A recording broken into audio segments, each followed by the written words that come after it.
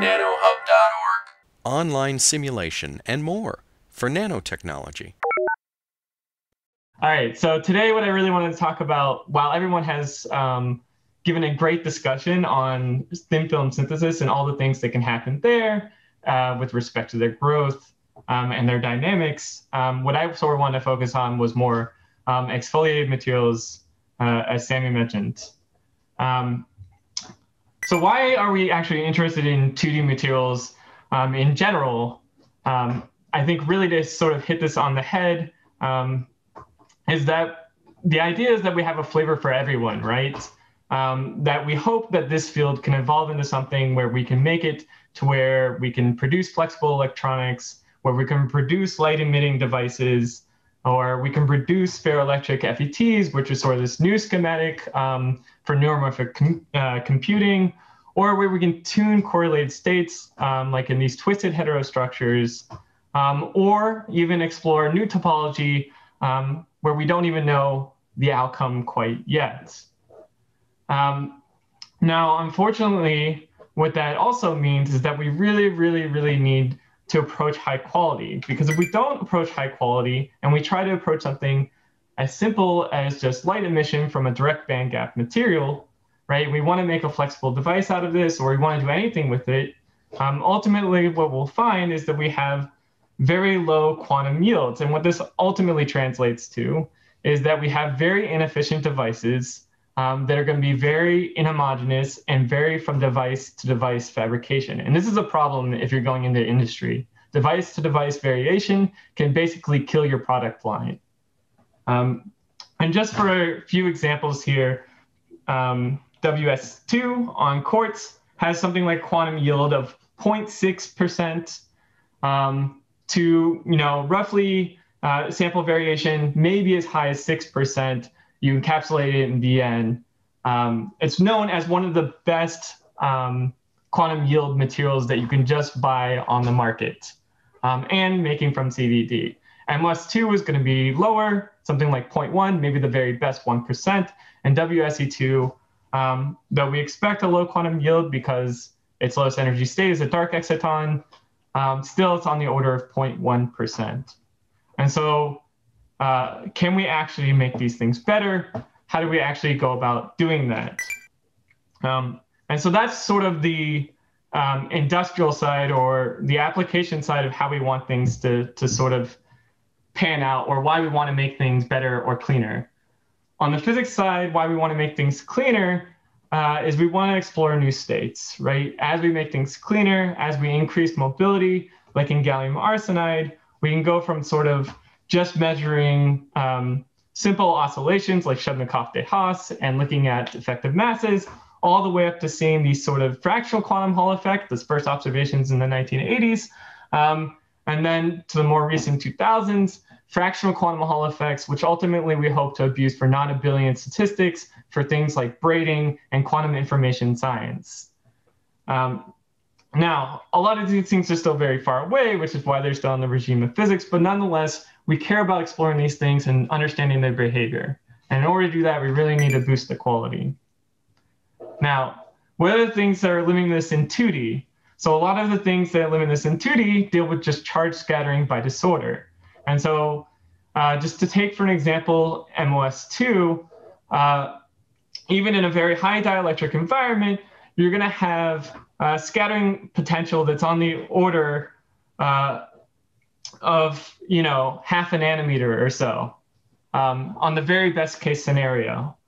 And even if you have defect densities on the order of, say, 5 times 10 to the 11th, you're still limited to a few thousand centimeters squared per volt seconds in terms of your mobility, which means if you want to observe something like the quantum Hall effect, that's going to be extremely difficult. And basically everything with your device has to be absolutely perfect going into it to make it work out. Unfortunately, most materials end up lying in this regime here, right? So most of the materials that people work with, like CVD or things purchased on the commercial market, are around 10 to the 13th per centimeter squared in terms of their overall defect density. And so what that means is that even if you make the most perfect device, say HBN encapsulated, absolutely no nanobubbles at all, no absorbase between the layers, and you push this to relatively high fields, you still won't see full quantization, i.e. a nice flat plateau in the Hall, or a dip to basically 0 if you're measuring VXX and a 4-point configuration. And so ultimately, if you want these sort of, if you want to measure the ground states of these materials, it's going to be very problematic. Now, what are the things to contribute to these problems? So in 2D, this disorder is either termination at the edges of the grain boundaries, which in most cases we have good control over at this point, with CVD yielding tens of micron size single crystals. And for for exfoliated materials, edges haven't been necessarily a problem, except for in graphene, which is some very fringe cases observing very sensitive states. The other thing is extrinsic disorder, handling absorbates, which cause these nanobubbles, handling excessive strain from the way that things are stacked, or dealing with air sensitivity. And then finally, point defects, which again, I will reiterate are the main problem that's going on and what the ultimate focus of my talk will be. But first, let's just go over a little bit of a review of extrinsic defects. So extrinsic disorder, like the previous speaker mentioned, right, when things were growing on sapphire, for instance, that charged landscape is extremely disordered, somewhere on the order of a few 10 to the 11th per centimeter squared in terms of charge disorder, to 1 times 10 to the 12th per centimeter squared. So this is really, really easily pictured with something just on graphene on SiO2. You can just see that this large variation here and just a 50 by 50 nanometer continuously varies throughout the image. And then you just put on something like hexagonal boron nitride, which has been the magic of the 2D community for the last 6 years. And all of that charge disorder goes away. And then you can do some additional tricks with fabrication, especially in the case of graphene, where you can etch it particular ways, or you can gate it with graphite gates, and then do what's called Hall-defined gating, where you define your conducting regions electrostatically, and you really get the disorder down to its ultimate limit, which is the limit of the disorder in Bn, 6 times 10 to the 9th per centimeter squared, if you're very, very lucky with your device. Now, in TMDs, does this also hold true?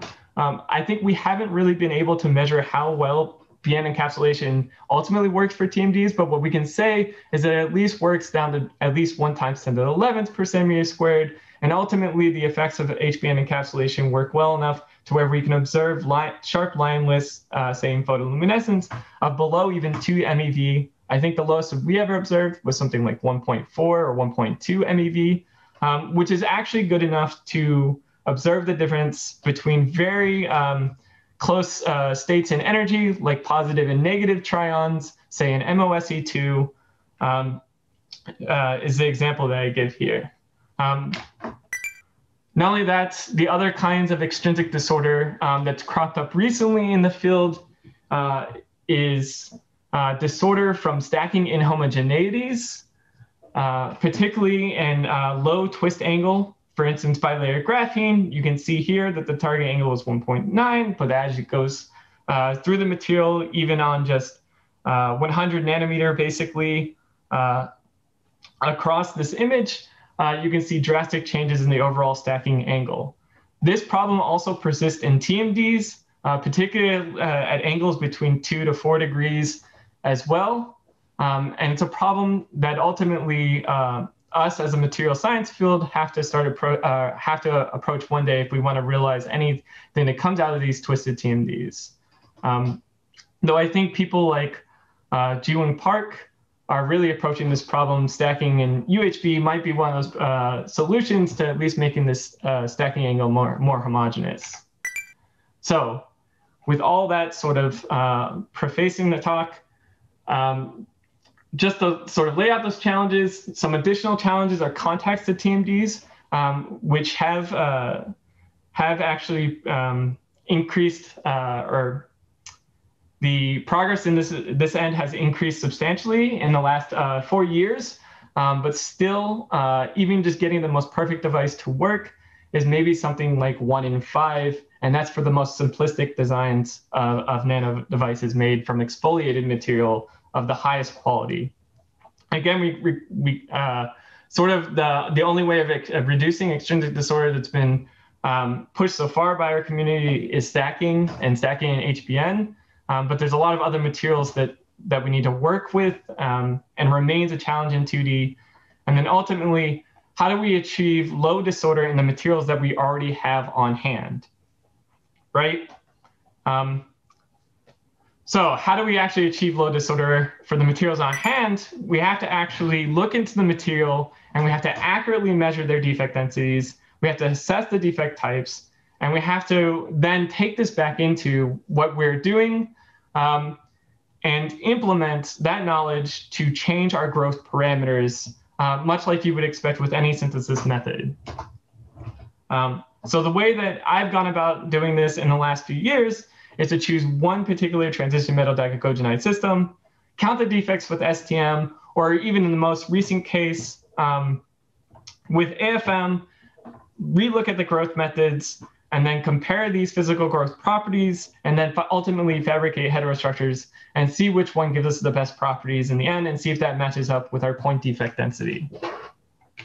So ultimately, that's what we're in the name of the game of what I'm doing is reducing point defects in 2D materials, particularly transition metal dichalcogenides, but I hope to extend this to many other materials as the community grows to explore them. So what is defect formation energy for point defects in transition metal dichalcogenides look like, and how does that compare to graphite? So graphite itself actually has very large formation energies for these type of point defects. So the lowest energy sort of point defect that forms in graphite are what's called Stonewall's defects. And their formation energy can vary depending on how you calculate it, from 4 eV all the way up to 5 or 6 eV, depending on the type of Stonewall's defect. Now, for TMDs, that's entirely different. So Stonewall's defects are no longer the lowest energy defect that you can obtain. Instead, you can intuitively just think about it in terms of vapor pressures. Like in the case when people were making gallium arsenide, the problem there was that the arsenic has a much, much higher vapor pressure than gallium, and keeping the arsenic in the gallium was very, very difficult. So just thinking along those lines, the chalcogen has a much, much higher vapor pressure at higher temperatures than the transition metal does. And so the idea is, how do we keep the chalcogen into the transition metal? And you can see this very, very easily by comparing them. As you go more or less towards stoichiometry, even at very, very high sulfur-rich ratios, you still end up with a formation energy, which can vary again from 2 to 3 eV, depending on your environment. And this is for MOS2, but it remains the same for WSE2. And there are many other papers that you can look up, and they always have a formation energy for selenium or sulfur vacancy, always in the range of 2 to 3 eV, and always the lowest hanging fruit in terms of a point defect. Now, what we can do is we can just take a look at the naturally mined MOS2. This was a paper published all the way back in 2016, and we can see whether or not that's the case, right? So if you just take a look at naturally mined MOS2, the point defects are very prominent. They're very deep, high contrast compared to the surrounding environment. And they end up being just as one would expect. Sulfur vacancies on the order of 1 times 10 to the 13th per centimeter squared. And then you can just take a different growth method, say like CVD, and compare and see, again, if sulfur vacancies are going to be the highest number. So for CVD, that still holds true. But then if you switch growth methods, say to PVD, you end up with getting anti-site defects as being the largest number defect. So that sort of pins us to a region of, depending on our growth parameters, are we going to expect sulfur vacancies, or are we going to expect some kind of anti-site defect? So then we can extend from MOS2, and we can just take and we can look at the commercial WSE2. So for those that don't really grow bulk single crystals, the way the commercial bulk single crystals are grown through what's called chemical vapor transport, where essentially you put the material into a glass ampule, you load everything in stoichiometrically, and then you put a halogen inside like iodine, or use chlorine or bromine to lower basically the vapor point for the transition metal. So you form these sort of low temperature metal halogens inside your ampule. Now, the pros of this is that it has fast growth, large yields, and it reduces the growth temperature drastically. So usually these things melt around 1200 degrees C, which is above what most conventional things can handle in terms of sealing them inside of a furnace.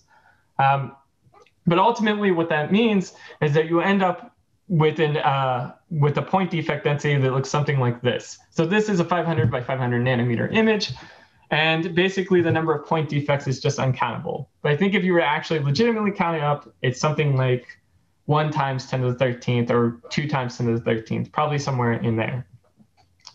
Nonetheless, what this ultimately ends up correlating back to, as I showed, is that you end up, again, with a quantum yield on the order of 0.1%. So can we actually improve this? So what we can do is we can actually try to handle that chalcogen vacancy, and we can grow this in excess chalcogen or in a flux. So by flux, I don't mean just, say, 1 to 10 ratio or just, say, 1 gram of selenium. What we're talking about is basically 2 grams of selenium and about 100 milligrams of transition metal. So a very, very, very low amount of transition metal to your chalcogen. But ultimately, what that means is that the overall yield is going to be very low, and there's going to be a lot of vapor pressure in your ampule. And so there's a lot of safety that has to go into this, and a lot of technique that has to go into making sure it remains that way. Now, that was WSE2 that I showed. And then ultimately what this ends up meaning is that when we try to handle the selenium vacancy, we end up seeing just one, or what we initially thought, and I'll go into a little bit more detail later, what we initially thought was one defect type. This defect type was on the order of 5 times 10 to the 10th per centimeter squared, which means that we improved by almost 3 orders of magnitude compared to the commercial stuff. Does this also hold true in other chalcogen or selenium chalcogen systems like MOSE2? And the answer is yes. If you just go from commercial, again, you end up with something that's rather uncountable, but probably somewhere around 10 to the 13th per centimeter squared. And if you just even include a little bit of excess selenium in your chemical vapor transport, you can decrease this defect density down to about 8 times 10 to the 11th per centimeter squared. And again, if you pull the same trick and you put in a whole bunch of selenium and you just grow it inside of the flux, you can decrease this down to about 3 to 5 times 10 to the 11th per centimeter squared. Now, what I said was that basically we only have about 1 or 2 defects coming out of that image. And if you look into these defects, at low temperature, I think in this case, this image was taken around 76 Kelvin, what you'll end up seeing is that you don't actually have any chalcogen vacancies. So that's a big success. We won there by doing a flux growth. So, you know, your intuition sort of works there. And if you look at the actual density of states through DIDV and scanning tunneling microscopy, what you can see is that you have some sort of chalcogen anti-site, which is a donor, right? And then you have some metal vacancy, which ends up being some acceptor state, right? So, or what we presumed was some metal vacancy.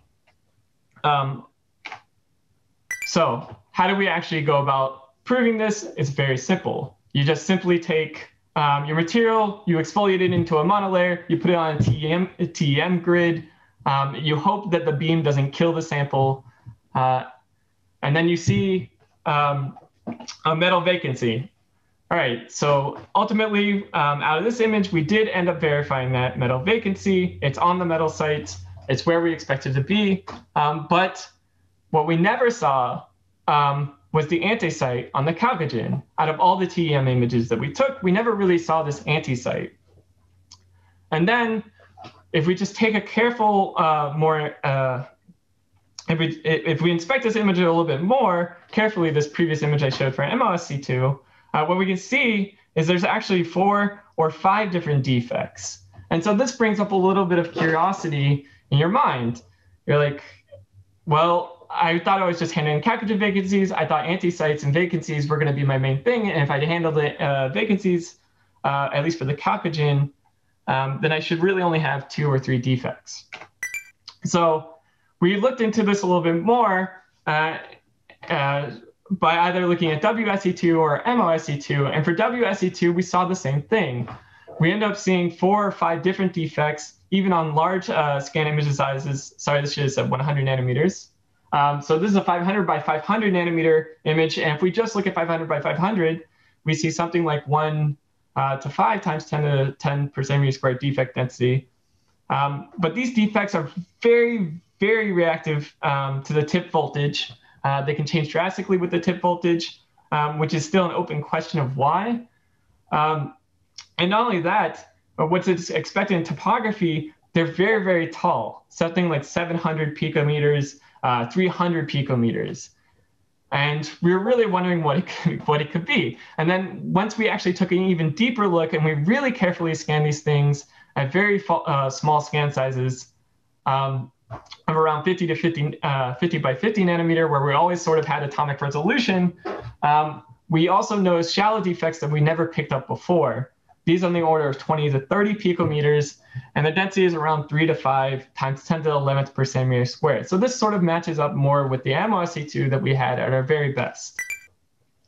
So in 2019, basically, a few papers had come out by Weber Bargioni. I hope I'm pronouncing that right. Bargioni's group at LBNL. Fantastic papers actually suggesting chromium substitution on the tungsten site, which had very small sort of shallow defects, and then also oxygen substitution into vacancies. So whether or not, at high temperatures, you constantly have chalcogen leaving the material and oxygen is coming in, once you cool down your material, it sort of just gets stuck there. And there's nothing that you can really do about it, no matter the thermodynamics of cooling down slower and slower and slower. And then this was also supported by some theory that was calculated way back in 2015 by a Chinese group, which showed that basically while the selenium vacancy formation energy remains between 2 to 3, once that's formed, the formation energy, or the energy really needed to absorb the oxygen, is much lower than that, ranging from high 1 point something to low 2 point something EV. So it's really, really easy for oxygen to get absorbed into the system. And so with these two works, we are really thinking that oxygen was the problem. And so what we wanted to do to solve that was just keep pushing the flux ratio. So essentially, we wanted to test different selenium vapor pressures inside the ampule and see by increasing the amount of selenium vapor pressure whether or not we could force out the chance for oxygen to get into the system. And so from going from 1 to 10 ratio for tungsten diselenide, where 10 is the selenium and 1 is the tungsten, right, to 1 to 15 to 1 to 25, we saw a continuous decrease in this point defect density, which we thought, okay, that's really a great win. And not only that, it shows sort of an ability to design our defect density, which is useful in other applications. Now, ultimately, again, still at our best, we had these shallow point defects. And it sort of didn't really matter. So once you push past 1 to 25, you go to 1 to 50, you still were saturating at this defect density that really didn't make sense with thermodynamics, because based on the formation energies, we would have expected something, if we cooled really, really slowly, 5 times 10 to the 9th, maybe we get stuck at the impurity density of the powders per centimeter squared. And so we really went down the rabbit hole with this. And ultimately, what I ended up doing was going to a beamline, the BNL one, and took X-ray fluorescence on tungsten diselenate powder. And what I showed was calcium sort of always shows up, but chromium and iron were also impurities in this system. However, when I took X-ray fluorescence, on CVT and on just the metal powder itself, all of them matched up with the flux as well. So then that ultimately means that we're not even hitting the impurity limit of the powder, essentially with our point defect density being at 10 to the 11th per centimeter squared, thereabouts. So as many people have been involved in a variety of growth optimization sort of experiments, it's a real rabbit hole sometimes. But ultimately, what we had to do is we just had to go back and we had to look at what the semiconductor industry went through with silicon. If you think about how silicon was optimized, it began with Cherkassky growth way back in the late or in the early 1950s. And then to improve it and get it all the way down to what's now, I think it's 11N, right? They had to isolate it from their crucible, essentially, right? They had to think about all the things that were inside that growth chamber. And in this case, our growth chambers are quartz ampule, but not only were we using a quartz ampule, we were also using quartz and alumina wool. While quartz wool you would sort of expect to start breaking down at around 1100 degrees C, and maybe preemptively because of surface area with a quartz wool well before 1100 degrees C, we were actually making our samples at around 1000 degrees C, and we were using alumina wool, which we wouldn't expect to break down at much higher temperatures. Nonetheless, what it ultimately ended up being was that quartz wool was responsible for these large defects that we were counting on the order of 1 times 10 to the 10th per centimeter squared. But not only that, they were responsible for the small shallow defects. What those impurities are, we may never know, but now we have a material that's on the order of 1 times 10 to the 10th per centimeter squared for tungsten diselenide with very sparse large defects that we can see in 500 by 500 nanometer scans. Again, these are very reactive to the tip.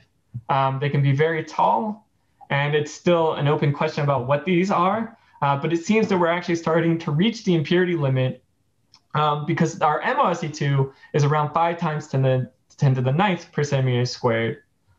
And the MOSE2, the MO powder, the metal powder that you purchase from this company, in this case Alpha Azer, is just slightly cleaner than the tungsten powder, or at least from what they quote. So all of this now is starting to make sense. And a lot of this work was actually pushed in the last 6 months after the coronavirus sort of shutdown of New York ended, and me and a postdoc that's still at Columbia sort of got to run our final experiments that were really started just as I was leaving to start my new position. So this is actually a huge breakthrough that we found in about the last 2 months. Just to sort of compare this, again, CVD is 10 to the 13th. CVT ends up being 10 to the 12th. If you include some excess selenium, 10 to the 11th, high 10 to the 11th. And then we've gotten down to about 10 to the 10th. And again, if you just look at the powders and you calculate the impurity density that you would expect from what you purchase, we're now hitting that impurity limit, more or less. So probably the leftover impurities are likely either chromium or iron or some other metal like nickel. Okay, so just a little bit of last things here. How do these improvements actually translate to improvements in the material's property? Instead of having something like 0.1 or maybe 1% quantum yield in MOSE2, we can get all the way up to 93% quantum yield is what we've measured so far in MOSE2 monolayers at low temperature. I think at room temperature, it's around 33%. And then not only that, it makes things like measuring many body exciton states much easier. In flux MOSE2, we can see biexcitons, charged biexcitons, and then there's actually some other low energy states that was recently found by Xiaodong Xu, which I think he'll put on archive soon. And finally, we can actually see well quantized integer quantum Hall effect in monolayer WSE2, and even some fractional states in monolayer WSE2 if the stacks are made just right. And not only that, that's actually enabled us to see correlated states in twisted bilayer WSE2 with the first observations of superconductivity at around 4 degrees twist angle. Now, How much further can we actually go? Can we push this material to a cleaner limit? Is there a point to even working with this material if we think about the application end of it for single crystals, right? The single crystals that we produce right now is on the order of 0.5 millimeter to 1 centimeter in terms of grain size. And that's our very best, right? Whereas if you take a look at silicon, right, this is basically a foot wide. It's as long as you ever want it. It's as much material as you can just fit in a room without hitting the ceiling at once. And its defect density is something like 4.5 times 10 to the 11th per centimeter cubed. And if we translate the TMDs to that, the lowest that we've reached now is 1 times 10 to the 15th per centimeter cubed. So we're still 4 orders of magnitude off for making something as good as silicon. And the question is, can we actually do more? Can we improve the metal? Can we do sort of these zone melting techniques, go back basically to what people were doing in the 70s, purifying metals?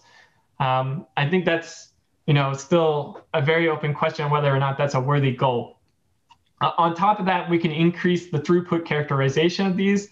For all the images I showed before, they were all done by STM, but work done by Matt Rosenberger at Notre Dame, or now at Notre Dame, using just conventional AFM techniques, like conducting AFM has shown that you can actually observe point defects in monolayer TMDs, just sitting on basically a few layer graphene on a gold substrate, a very simple setup with very little encapsulation, and you can accurately assess the defect density, meaning that we can do fast throughput characterization and quickly implement our results into our growth. And then this is just an additional image to show that we achieved it on our own materials. And of course, this was actually one of our dirtier materials. Some outlooks, now that we actually have material that's on the order of 10 to 11 or 10 to the 10th per centimeter squared, we can approach some of these larger exfoliation methods, which have shown good quality for CVT material, but it's not necessarily understood whether or not they cause defects on the order of the defect density that's already there in CVT materials.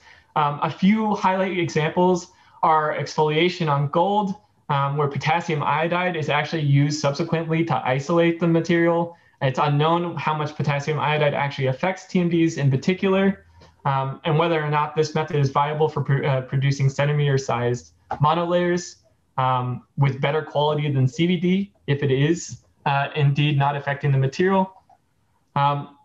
And then some other outlooks, newer one on the horizon was a paper in Nature Materials, which discussed exfoliation by liquid PC. And it seems to show that they don't get extra defect densities based on their method. It remains to hold true when you use a really low defect density material. And if it does cause defects, it'd be interesting to study these defects and see how they change the material with a more intrinsic material. And then I just want to sort of hit on what Evan Reed stated. There's a lot of materials out there, and the 2D community has been sort of stuck with hexagonal materials and graphene for about 14 years. And it's my opinion that I think we should really, really start branching out. And I hope that I can really push to that end. So that's sort of my goal. As I keep building up my lab and moving forward, I want to explore point defects in other materials, but I also want to explore all their other properties and work with the community to characterize them. And then I just want to say thanks to all my collaborators, especially Abe and Jim's group, who I worked with closely, and Song, who I worked with extremely closely in the last year and a half. Okay. Thank you so much, Daniel, for this really great talk. I personally learned a lot about, how someone can hunt defects to this level. So it's very inspiring. I think we have a question in the Q&A, and I invited the person who asked the question. My question is how to control the defects in one monolayer or two monolayers as you grow your material on the substrate of your device. Yeah, so in this case, we're not actually growing the material on the substrate. We isolate the material later from bulk single crystals. either using the traditional Scotch tape method, which has somehow remained the dominant method of the field for an extraordinary amount of time, or by using other methods like gold exfoliation. Just for exfoliation or by CVD or PVD, you make your monolayer. Sorry? You use the technique of bottom up or top down? These are bulk materials, so we're exfoliating them onto the silicon oxide using mechanical exfoliation. Please, one more question. How to make just one monolayer of molybdenum disulfide on silicon substrate and to make a transistor or like hemp structure? I think to put that sort of succinctly, because that's a whole field in and of itself, usually what we use is just extremely clean silicon oxide. We use a plasma that's been published several times to increase adhesion between the silicon oxide and the material that we exfoliate. And typically for, if the material is on the order of, say, 5 millimeters in terms of grain size, we can end up with monolayers using typical exfoliation on the order of 100 by 100 micron if we're extremely lucky.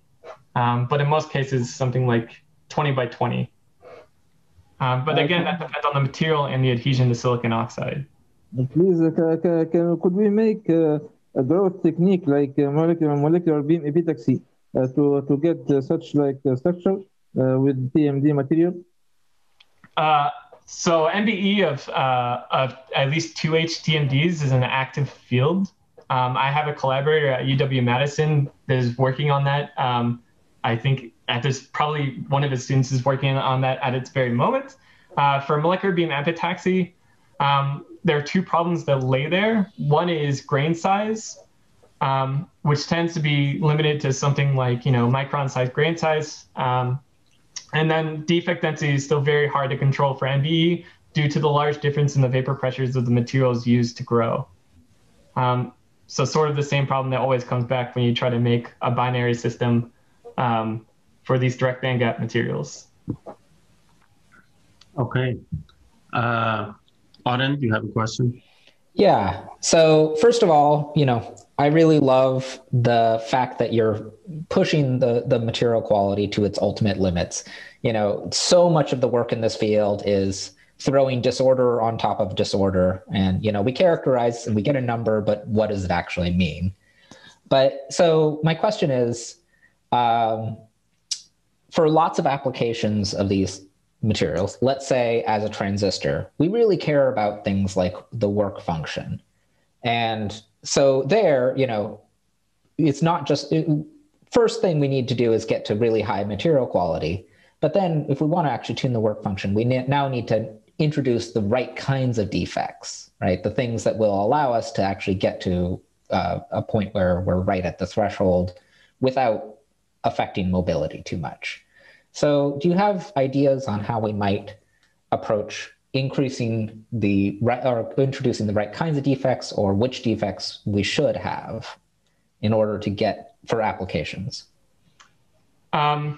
Yeah, so there was a paper way back in 2016. I've read, there's a guy at Oak Ridge that does a lot of these growths, and I should know his name. And unfortunately, for some reason, I just can't think of it right now. But he does a lot of these doping of TMDs, but uses CVT, but tries to keep recooking them and do recrystallization processes to get the defect density low enough to where you can actually reliably dope them, say with some kind of dopant. In most cases, people will use something like niobium. So they'll just go left or right of, say, molybdenum or tungsten to dope either hole or electron. I can say that in CVD, this has been a very fickle thing, probably as you're aware of, probably because of the defects basically counteracting this. So yeah, we've approached that point, and I think that's a good follow-up step. Now that we have this clean material, can we now reliably introduce small impurities into the growth and get reliable doping where the Fermi level is already sitting in the conduction or the valence band, and we can actually start implementing this for contacts and for various other things. or, can we actually take this and put this in UHV, and can we evaporate something in UHV and dope it when it's already a monolayer that's exfoliated in a macro-sized crystal? I was about to say, contact doping as well, or environmental doping. Yeah, I think that basically requires, sort of going along the same lines as Ji-Woon, but even further, which is this, put everything in UHV and start making your heterostructures in UHV, and also implementing contact doping into that, which is an idea I have to pursue for the future, but who knows if it'll play out. Great. All right. So thank you very much, Daniel.